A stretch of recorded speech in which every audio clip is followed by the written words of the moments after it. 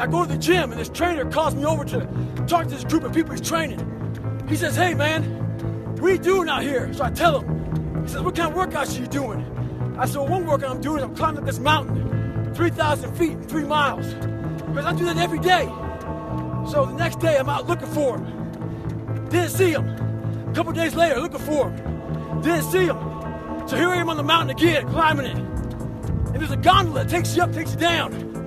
I'm going up it. I see a gondola. I'm about 5 minutes from the top. I look up at the gondola. I see him, face pressed up against the window, looking at me. Our eyes meet. It's called the look. When you take a motherfucker's soul, don't talk about it. Be about it. Practice what you preach. Stay hard.